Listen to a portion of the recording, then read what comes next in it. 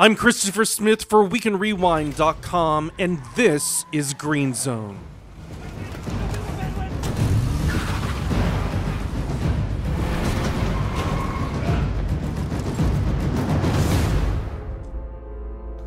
Who are you? General, my name is Roy Miller. I'm a chief warrant officer with the U.S. Army. Why are you here, Miller? I came here to bring you in. With director Paul Greengrass collaborating with his Bourne Supremacy and Bourne Ultimatum star Matt Damon, their latest thriller is set in the chaotic early days of the Iraq War. It's 2003 and we're in Baghdad, where no one can be trusted and every decision could detonate into unforeseen consequences. Any sense it's still coming up empty? No. I read your articles. You said a source named Magellan met with U.S. officials prior to the war. No, I'm not discussing sources. Have you ever even been to any of Magellan's sites? No. There's nothing there. Chief, we're here to do a job. The reasons don't matter. They matter to me. People are dying out there. Damon is Chief Warrant Officer Roy Miller, whose mission is to find weapons of mass destruction, but who instead stumbles upon an elaborate cover-up that inverts the purpose of his mission. Now Miller must hunt through covert and faulty intelligence hidden on foreign soil for answers that either will clear a rogue regime or escalate a war in an unstable region.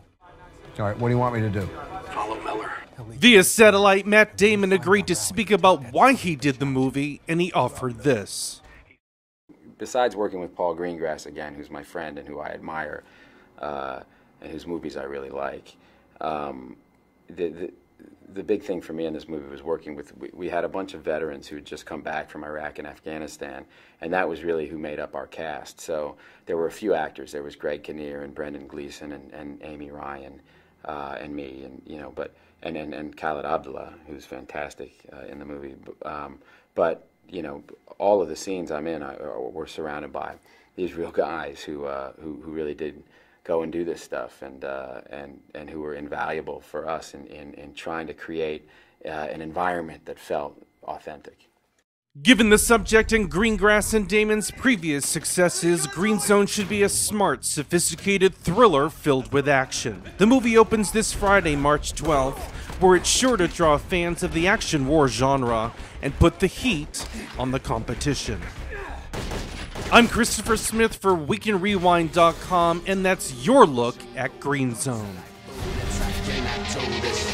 You're my prisoner. I'm bringing you in. Green Zone.